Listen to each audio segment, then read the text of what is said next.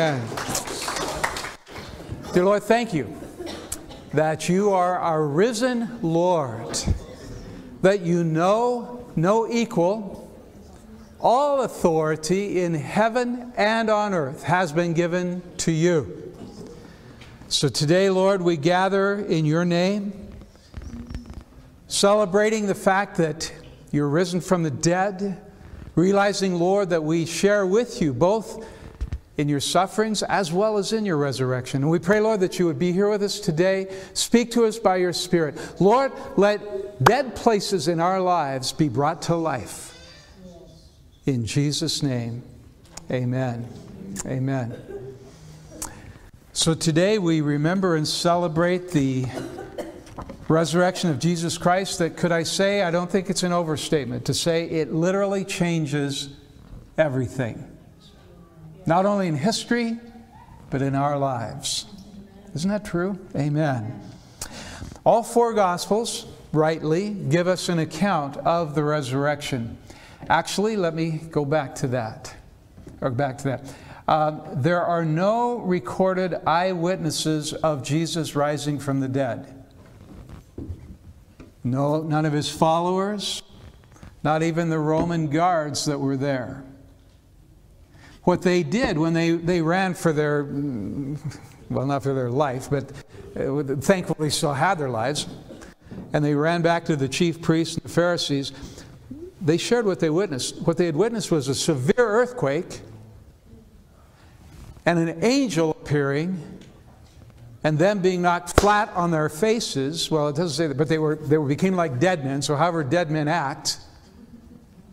They didn't see Jesus rise from the dead. Isn't that interesting? What they saw was an angel, and they saw an empty tomb. That's what they saw. And so all four Gospels give us an account of the empty tomb. By assumption, then the resurrection of Jesus Christ. Let's just kind of set the stage again. We ran through this last week, but do it again in just briefer detail. A week earlier, so Jesus rose on the first day of the week, which is Sunday. A week earlier, on a Sunday, he had made his triumphal entry into Jerusalem. And it looked a little bit like an NFL World Super Bowl champion victory parade in their hometown.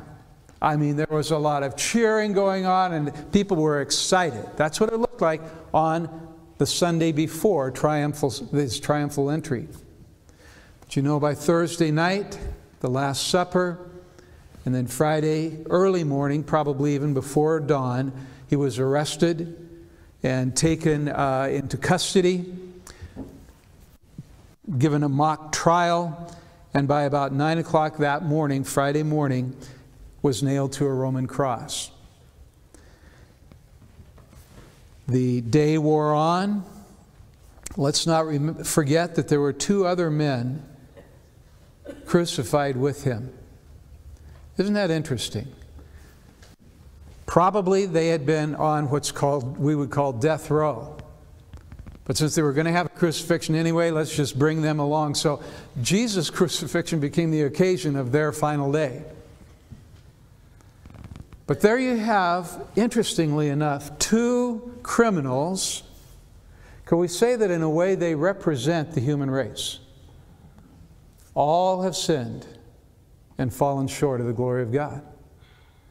So you got two criminals, but one of them made an eternity-changing decision as he hung with nails in his hands, as he hung on a crude Roman cross, not a nice polished piece of ornamental furniture like that, on a crude, rough-hewn Roman cross. And he said to this one who was being crucified between the two of them, "Remember me today, remember me when you come into your kingdom." Had he followed Jesus? How did he know to even use those words? Come into your kingdom. What did he mean by that? And yet he was speaking the reality. You are a king. Your kingdom has come, but not yet. But when it's here in fullness, remember me. And Jesus said to him, today, not tomorrow, not at the second coming, today, you will be with me in paradise. And he said that to one, but not to the other. Again, both of these men typifying the human race. Some respond to Jesus and die physically. And some do not respond to Jesus and die physically. But only the ones who accept Jesus go to be in paradise. Wow, right there. That is the gospel just played out before us. About 3 o'clock, and each gospel has a sort of a different addition to the narrative. One says that he cried out with a loud voice. And I love that because it's like the author of life being squelched by death. Just, rah! But he also said, it is finished. His life work, ministry was finished. But the plan of God, the whole Old Testament sacrificial system, bring the animal once a year on the Day of Atonement and slaughter the animal as a sacrifice to pay for the sins of the people. It's all finished, done, complete. The Bible says that when that happened, the veil in the temple that separated the holy place from the most holy was rent, torn in two. There was no longer a separation for those who would enter into God's presence from coming directly to God. And I love how Pastor Jack kind of grabbed a hold of that, Jack Hayford, for his church down in Van Nuys, California. And he called it the Church on the Way. Well, they were on a boulevard called the Van Nuys, I think it was called Van Nuys Way. But it comes out of, I think it's Hebrews 9 or 10, Jesus on his death, when that veil was torn, he opened up a new and living way for us to come into God's presence. Hallelujah. Hallelujah. And then the Jews who had clamored for Jesus' death began to get a little bit nervous because they had a religion, and their religion needed to be followed. And their religion was, we can't have any bodies hanging on a cross come sundown, because sundown of Friday becomes Sabbath of Saturday, the beginning of Shabbat. And it's an abomination to have a body hanging on a corpse on the Sabbath. So let's get this over with quickly. Pilate, can you break their legs? And it was by virtue of their legs that the men on a cross could lift themselves up so that they could breathe. Every breath required them to do that, because they were hanging in such a way that their lungs were compressed just hanging. So when your legs are broken, you can't push yourself up, and guess what? You're going to die pretty quick. But when the soldiers came to break Jesus' legs, as you know, he was already dead. But interestingly, one of the soldiers, why would he do this? I guess just to prove the point, make sure we got the deed done, takes his spear and pierces the side of Jesus, and out comes blood and water, but thus fulfilling a scripture from the Old Testament. And then a member of the Sanhedrin, that's the Jewish ruling council, who had voted to put Jesus to death, but this guy didn't consent to that. His name is Joseph of Arimathea. And he goes to Pilate. And he says, may I have your permission, sir, to take Jesus' corpse off the cross? Pilate says, really? You think he's dead already? And so he sends somebody out, and they come, yeah, guess what? He's already dead. Okay. So Joseph and Nicodemus, probably also a member of the Sanhedrin. But remember, John chapter 3, you must be born again, that conversation, that Nicodemus and Joseph take the corpse of body of Jesus off of the cross. And that's not an easy thing. You got to have some sort of a hammer to get those nails out, or, like the claw on the back of a hammer, the leverage. And you got to be holding him up while you're doing all this. It was no easy task to do that. They got him off the cross and wrapped him in linen cloth, and quick, because the sun's going down, put him in the nearest place. That was Joseph's own grave in a garden that was near at hand. So all of that happens on Friday. And the women were watching, not only at the cross, but they followed Joseph and Nicodemus, and they saw the tomb and how there was a stone rolled in place. We know that there were men around the cross. We don't know if they followed to the tomb. Maybe they did, we don't know. But then I would say began a dark night of the soul. Can we use that phrase for Jesus' followers?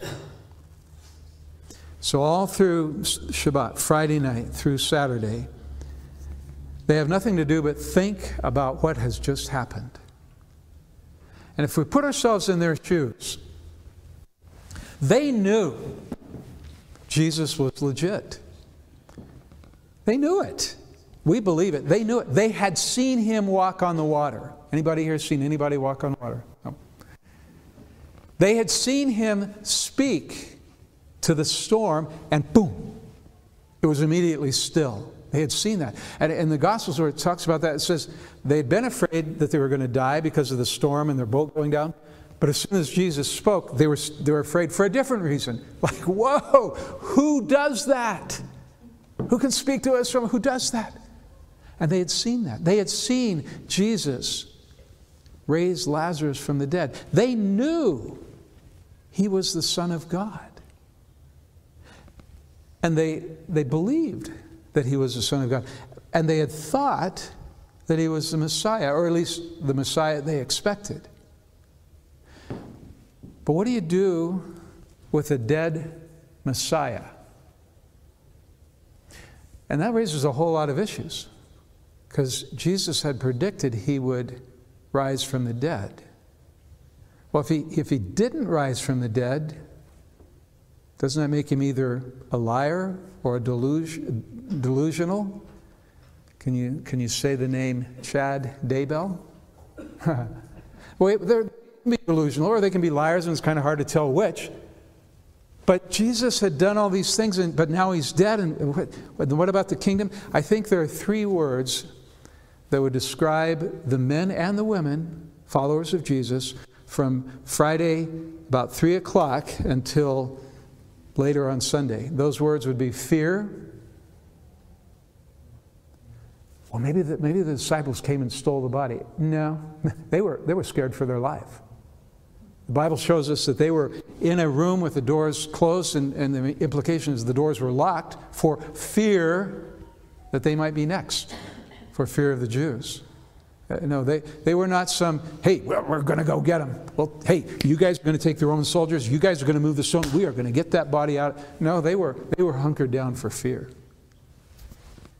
I think another word that would describe them would be confusion.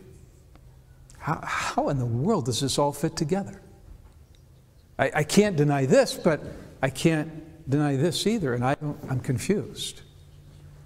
And then a third word would be doubts. Interestingly, in the passage we're about to read, as Jesus appears to them, he addresses their doubts. They are seeing him with their own eyes, and they're still struggling with doubts. And before we go on, I want to ask this question. Have you ever gone through a time in your life where one or two or maybe all three of those things sort of described you? Fearful. What is going to happen? What's going to happen to me? Confused. Lord, I don't understand. I know you're a good God. I know you have good things in mind. Why is this happening to me? And doubts. Lord, I believed you. I still do trust you. But I just have doubts as to whether or not it's really, truly all going to work out. That's sort of the human condition, isn't it, at different times in our lives? So that's where they were as Shabbat ended. Saturday night leads into Sunday morning. And interestingly, it's not the rough and ready, tough and ready Marines who lead the way. It's not Peter, James, and John. It's the women who say, well, we got to do what we got to do. And we're not sure how we're going to do it, because we saw the stone. We know In fact, as they were going to the tomb, they were asking the question, who's going to roll that stone away from us? I don't know, let's just keep going. And they had brought spices and perfumes.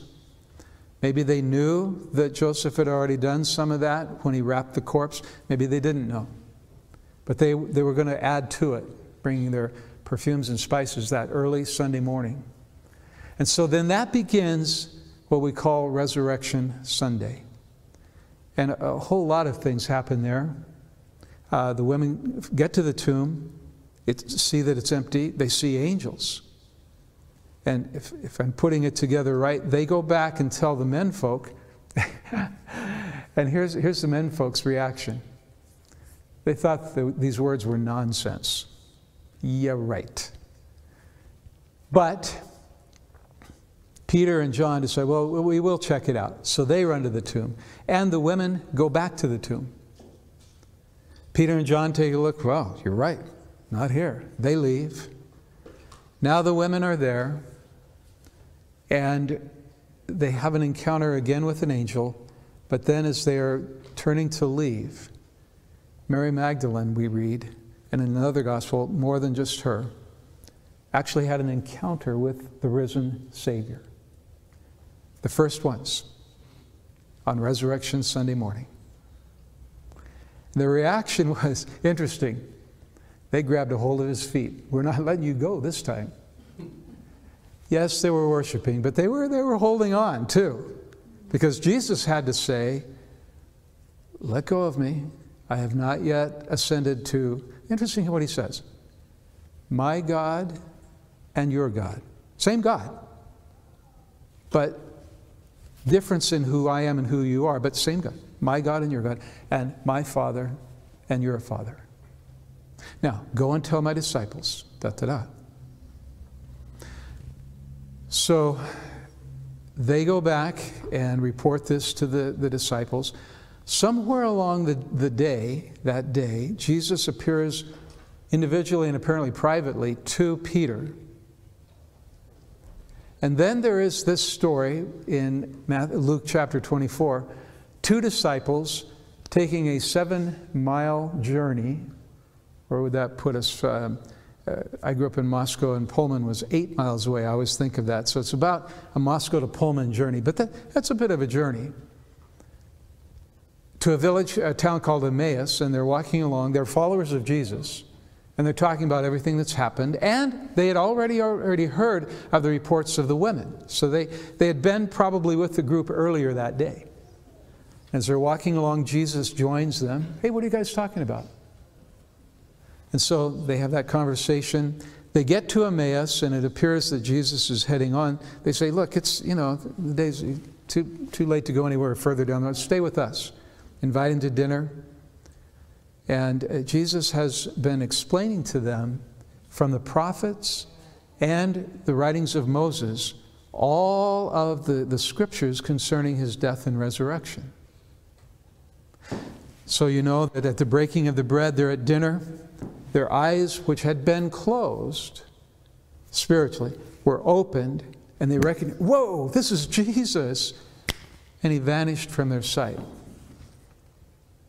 So, it was too late in the day, they had said, for Jesus to go on further, but it wasn't too late in the day for them to hot-foot it back to Jerusalem, the 7 miles, and get back to the disciples and say, you won't believe what just happened. And as they got there, the disciples were kind of saying the same thing to them. Yeah, the women and Peter and da-da-da.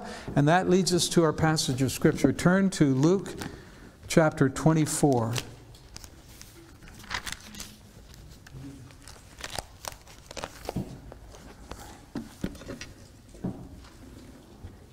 Luke chapter 24,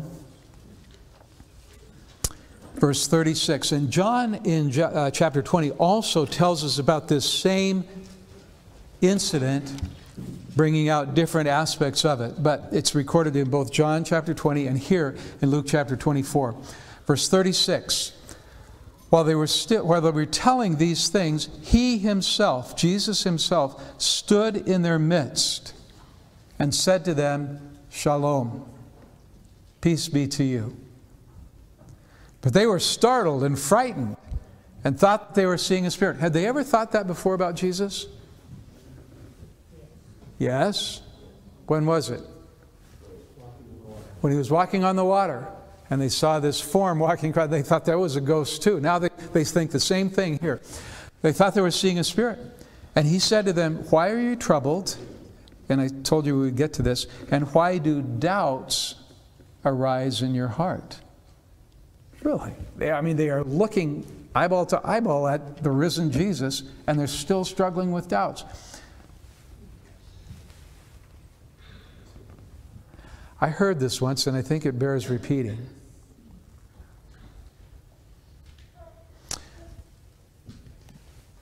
It may not be right to doubt, but it is not sinful to doubt. It is human to doubt. What is wrong is to disbelieve. And there is a difference between doubts and unbelief. Unbelief is a choice I have made. I choose not to believe. Doubts are, I'm wrestling with this one. Lord, help me. Lord, I believe, help my unbelief. And so here they were in this very scenario, and doubts arising in some of their hearts. Then Jesus says, see my hands and my feet, that it is I myself. Touch me and see, for a spirit does not have flesh and bones as you see that I have. And when he had said this, he showed them his hands and his feet. Well, they still could not believe it because of their joy and amazement. He said to them, have you anything here to eat? And they gave him a piece of a broiled fish, and he took it and ate it before them. And it goes on. It's interesting here. They're struggling with doubt. And to paraphrase, Jesus says, examine the evidence. No, he doesn't say that, but essentially, he says, are you struggling with doubt? Examine the evidence. Now, what do I mean by that? He actually, we just read it, gave them 3 different proofs, 3 different evidences that he had truly risen from the dead. He was not just a spirit. That's one thing. Well, you die and your spirit goes, oh, his spirit reappeared. Oh, it's like a vision. Oh, no, this is my body. There were 3 things he did. First of all, he said, look at my hands and my feet. Why would he say that? For the imprint of the nails. And then he said, now go ahead, look. Ghosts don't have flesh and bone as you see that I have. There is a second proof. This is a material, corporeal body. And then thirdly, he says, by the way, it's not that he was hungry, but he says, do you have anything I can eat? And he ate in their presence. He was giving them 3 different physical proofs that it was really him in flesh and bone. Obviously, somehow different because he just appeared out of nowhere, but still flesh and bone. The title of the sermon, I guess it's about time to tell you the title, is The Resurrection of Jesus, : its reality and its relevance. But it is relevant because it was real, historically real. Well, examine the evidence. Easy enough for them. They're right there in the room with Jesus. Not so easy for us 2,000 years later. How do we examine the evidence? And let me just say this. We do not believe in the resurrection by blind faith. It's faith, but it's faith based on evidence. Well, what's the evidence? Okay, let's say this. Let's say that 6 months ago, there was a car accident at Eagle and Fairview, and as a result of that, somebody died. And there was some thought that perhaps it might have been criminal intent, and so it goes to court, it goes to trial. Okay? There's a pretty good chance that the judge presiding over that trial did not see the accident happen. there's a pretty good chance that the 12 jurors that have been picked did not witness the accident happen. And yet, they're the ones who have to decide, did it or did it not happen, and was there criminal intent involved? Well, how do we do that? Well, we do it, this is very, very elementary, but the first thing you do is, were there any eyewitnesses? And they come before the judge and the jury, and they tell what they saw. They give their testimony. And you would also look for other things of evidence, like you would send your CIS team out there, and they would measure the tire skid marks, and they would look at the vehicle, and they would probably do an autopsy on the deceased person, and they would gather as much circumstantial evidence as they could as well, so that they could come to a decision what they believe happened. They have to believe it because they don't know it. They didn't see it. That's how you know things. You actually see them, or with your 5 senses you experience them. But no, the judge and the jury have to come to a decision of what they believe happened based on the evidence. Are you willing to take the same intellectual integrity to the resurrection of Jesus as we would to the example I just gave you? Of course. That's how we do things. And so the evidence that we would examine today, just go through them quickly. Well, we've got some eyewitness accounts there, don't we? Matthew, who wrote the Gospel of Matthew, he was an eyewitness. Not, again, to Jesus rising from the dead. As I said, nobody saw that happen. But he was an eyewitness to Jesus after he rose from the dead, the resurrected Jesus. So was John. 2 of the 4 gospel writers, eyewitnesses. What about Mark? He might have been. He wasn't one of the 12, but he was a close companion of the Apostle Peter, and scholars think that what Mark gives us basically comes from everything he learned from Peter. And then you've got Luke himself, who probably wasn't an eyewitness. But at the beginning of his gospel, if you want to turn there, we won't do it now, chapter 1, verses 1 through 3, he says, I have compiled the accounts of eyewitnesses. And he says, and I've done thorough research on this to put this account together as he wrote his gospel. So just like in a court of law, back to Fairview and Eagle, we have eyewitness accounts. What else? Well, now how many disciples did Jesus call? Well, there were 12. One of them was a defector, okay? So there goes Judas. So we've got 11 left. Not one of those 11 disciples ever recanted and said, oh, you know what? It was just kind of a religious ruse we pulled off because we wanted to make money and build a church and be popular and all that kind of stuff, be important. Not one of them ever recanted. And 7 of those 11 died as martyrs by being crucified, stoned, or thrown through with spears. They could have at any point said, you know what? It was a good run while it lasted, but it wasn't really true. I'm not going to die for a lie. No, I didn't really see the resurrected Jesus. Not one of them said that. So we've got some eyewitness accounts. We've got people who were eyewitnesses and went to their martyred death and never recanted. And there are other evidences that we can also marshal. I'll give you one, okay? Boy, in the culture we live in, my goodness. If this were an invented story, they would have done it differently. Who were the first witnesses to the resurrected Jesus? They were women. In that day, women's testimony didn't even hold up in court. I'm not agreeing with that, I'm just telling you the way it is. Women were not considered dependable witnesses.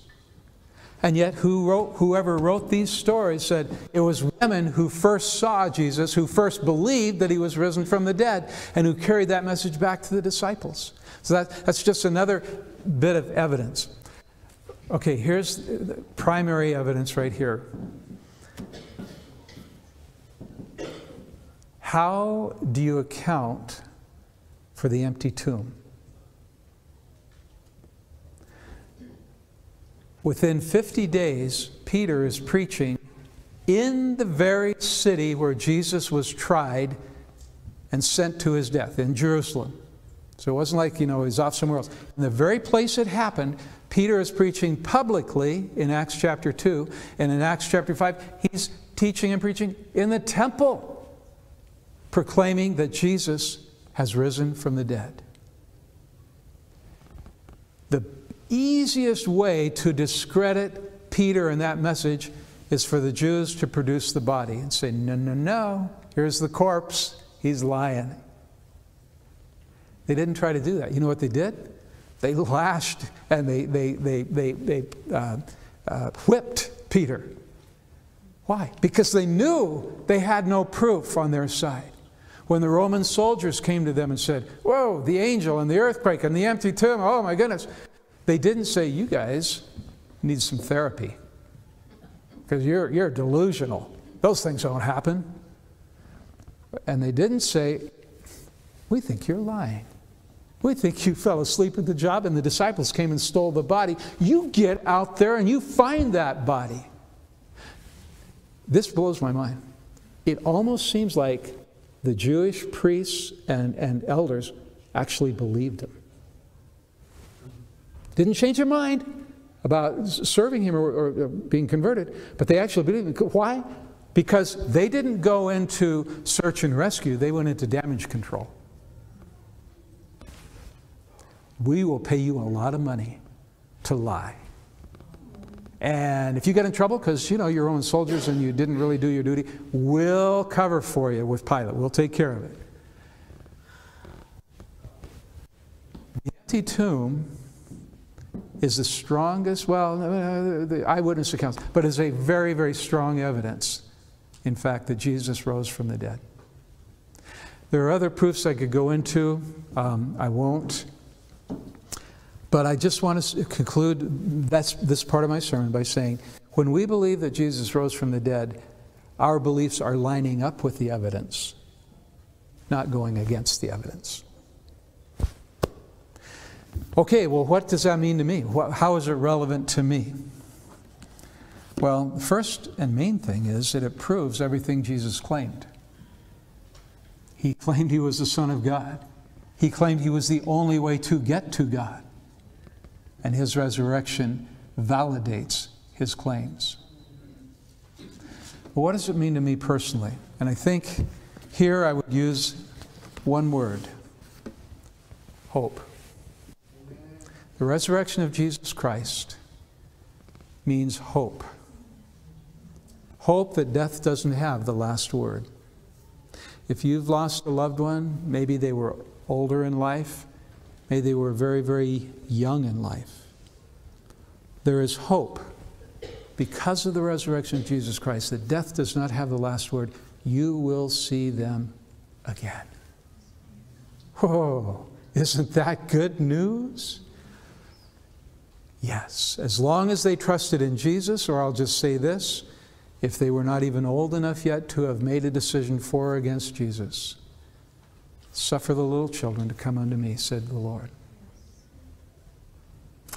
So there's hope. But there's also hope for me as I live this life. Hope because I know my sins are forgiven. Amen. Amen.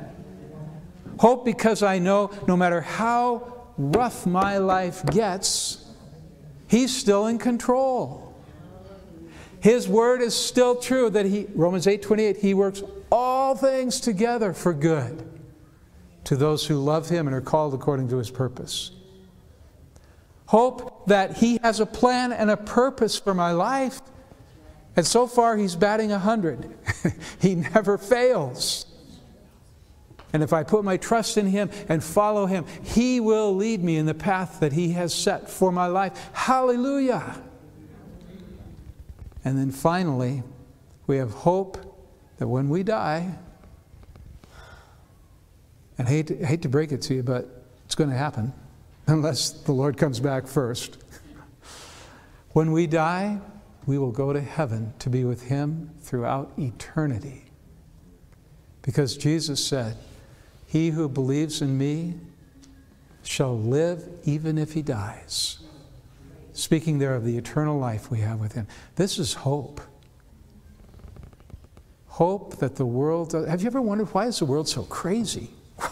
What is going on in our world? The world doesn't have this hope. They don't have the hope of sins forgiven.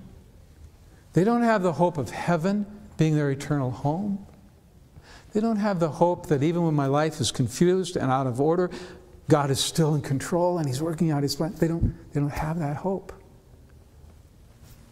Friends, we have that hope in Jesus. Hallelujah. Hallelujah. Hallelujah. So I'm going to conclude with this. If you have never accepted Jesus as your Savior, I'm going to ask you to do that. Yeah, I'm going to give you an invitation to do that right now. And if you have asked Jesus to be your Savior but have not been walking with Him consistently, what better time to say, today's the day. I'm going to begin to walk with Him and live for Him 100%. Let's pray.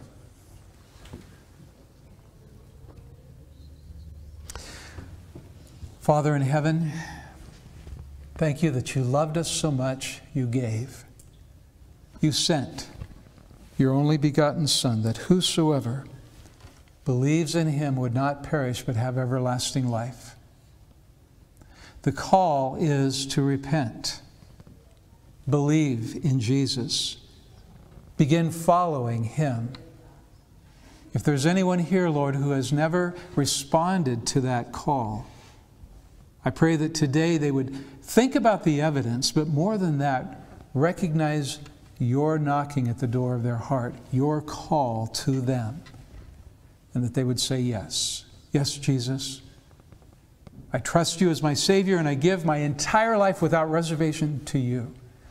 While we're praying, if there's anyone here who would say, today I want to make sure Jesus is my Lord, would you just slip your hand up? I'll see that. We will agree together in prayer that today is your day of salvation. If there's anyone here who would say, today I need to get right with the Lord and begin to live for Him. I've believed in Him. I still believe in Him. But I want to start following Him every day of my life, living for Him. Would you raise your hand? And I will pray with you as well. There's one, there's two, there's three. Anyone else? Amen. Amen. Let's stand together. Hallelujah.